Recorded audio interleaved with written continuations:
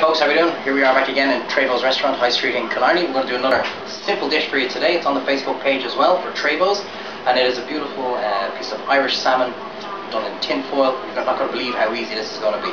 So come on down here to my toes. We're going to show you exactly the ingredients that we're going to need. So just a little bit of salt, a little bit of whole grain mustard, some spring onions or scallions, some tomatoes, a little bit of sweet chili sauce, a little bit of white wine. Then for the veg that we're going to do, just a little selection of whatever we have. We've got a bit of leek, carrot, courgette, red pepper, again tomato, onion, and of course the star of the show is going to be a beautiful piece of Irish salmon. Okay, up here to meet so Thomas. Now, so what we're going to need for this, just a little piece of tin foil, and I'm going to show you exactly how easy this is. For dinner party, it's such an amazing dish to do because we can have this all done about half an hour to an hour in advance. It's going to be so easy. Okay, so what we're going to do is we're going to do a little bit of julienne of vegetable. Now, julienne of vegetable is a very thin piece of vegetable. So when you're getting your carrot ready, okay, just take off, say, a little bit of the bottom here to keep it nice and solid, okay? So that way it can't move for you. So you want to go as thin as you can, okay? And if you can get it like a matchstick, absolutely perfect. If you can get it even thinner, all the better, okay? And we're just going to chop it up nice and thin again, okay? So it's going to go into our dish. Now, I have a few bits and pieces done already just to save a little bit of time. A little bit of courgette for colour. Yeah, down and now again with the courgette, you can go slightly thicker on that just because of it won't take as long to cook. So again, a bit of matchstick size again. Nice and simple. You can see that there. Very, very simple. Okay, we're going to do the same with the red pepper. When you're cooking with peppers, make sure you don't have any of the white pit from the inside, okay? So again, nice and thin. Okay, we can see all that. Likewise with our mushrooms. Again, just nice and thin, okay? If you want to go a little bit slower, just take your time with it, just nice and slow. We got it like that, okay?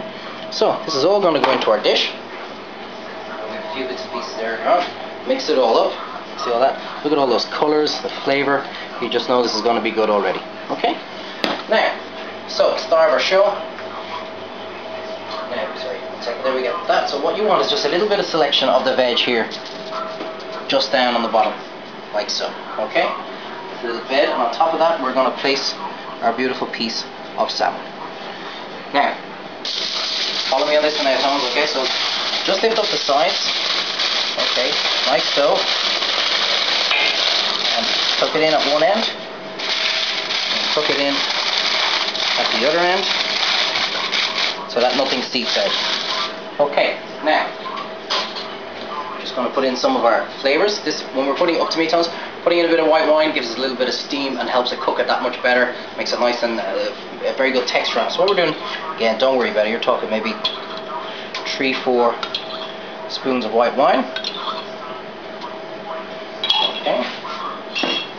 Get a little bit of sweet chili sauce. Again, you're talking, look, if you like it, put in 2. I'm a big fan of sweet chili. Not a big fan of chili, but I'm a big fan of the sweet chili. Okay. And just a little piece of lime juice. Now, up to me for second tones. If you're doing this in advance, do everything up until now, leave it like that, and put your lime juice in at the very end, just so you're about to put it into the oven, because the lime juice will actually start to kind of cook the salmon straight away. So leave that till the very, very end. So just a little squeeze of lime juice. Okay, here we go. And of course, last but not least, a little bit of rock salt. And just a little twist of the peppermint. If you want to put in bean shoots or bean sprouts into that, or a little bit of bamboo shoots, no problems, anything at all. Just put in the extra flavour. Now, so we close it up, and basically what we're making here is a very simple parcel, nice and tight, so all the steam and everything keeps inside. Now, up to me for second tones. Depending on your oven, and this is why you practice on yourself, it can take anywhere from 8 to 12 minutes. I'd say 10 to 11 minutes is about perfect. But remember, if you can eat, up to me tones, if you can eat it raw, you can eat it almost cooked. So don't worry if it's a little bit pink. In fact, a lot of people actually ask for a little bit pink inside the centre. Okay, so we're going to put this into the oven. I've got one already on the go there now, so I'm just going to drop this into the oven.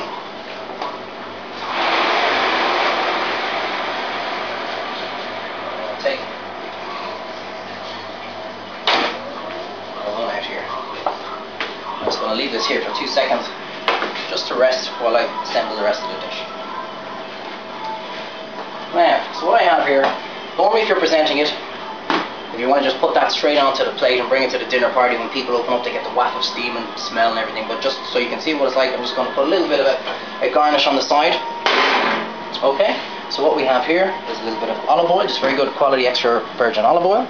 Some scallions, this is just the easiest salsa now you're ever going to see. Okay, to skin a tomato, I know they're going to turn around and say to you, boil it for a second, take it out. This is a very, very easy way of skinning a tomato. Good sharp knife like always. Just remove your pith like that. Okay, and then we're going to go right onto the skin and keep the knife nice and level flat against the board. Okay, we don't need to boil anything, we don't need to do anything. Skin's off. How easy was that, okay? And just dice that up, okay? A little concasse of tomato as they call it. Okay. So now what we do, again just put a little bit of mix of, again this is just for colour. Okay. And a little bit of whole grain mustard. I'm going to mix all this in there nicely. A little sprinkle of salt and a little grind of pepper. Whisk all this up. You getting a good picture of that there in Tones? Yeah. Thought you weren't allowed to talk in these videos. Up to me for 1 second, Tones. I hope you all tried deep fried egg we did the other day. It was on telly about 3 or 4 days ago. You can try it Treyvaud style, or you can try it the way the guy did it on TV.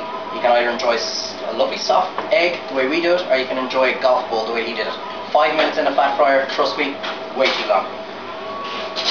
I know there's a few guys there know exactly what I'm talking about. Now, this is going to be nice and simple. So basically we're just going to spoon this around the plate. You know, if you're doing this at home, maybe have a little bit of mashed potato or a nice salad to go with it or something like this, but just for garnish sakes, I'm going to show you here. Okay.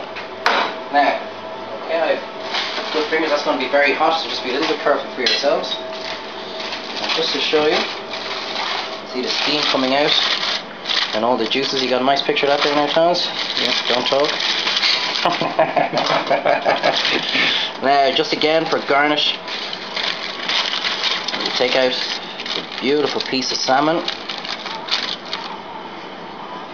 This is cooked to absolute perfection. How hard is this, lads? A little bit of veg left over, so just put that on the top for a little bit of garnish.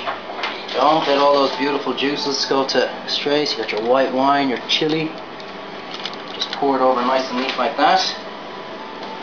Presentation is key to everything, lads. Make sure your plate is nice and cleaned. I've learned from last week not to leave my herbs underneath the lights. A little bowl of ice, a few chives, and a little bit of flat leaf parsley. And there we have a beautiful piece of Irish salmon, steamed, a little bit of white wine, sweet chili sauce, and a very simple salsa. Trust me, try it. I guarantee you'll love it. Enjoy it over the weekend. Let me know how you get on.